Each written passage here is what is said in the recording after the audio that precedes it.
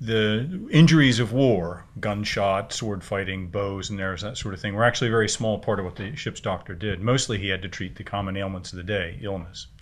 And not all of the enemies were on board the ship. A lot of the injuries he treated were due to fights, not just to battle, and some of it was due to drinking and whoring and the other activities that sailors got up to when they were on shore.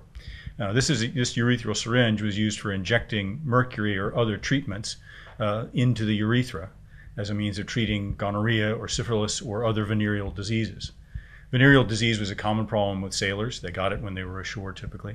It had all sorts of names: the Spanish pox or the French pox or the Arboin pimple, the Scottish sibbins, or even the Swedish saltflus, all depending on who you wanted to blame for it.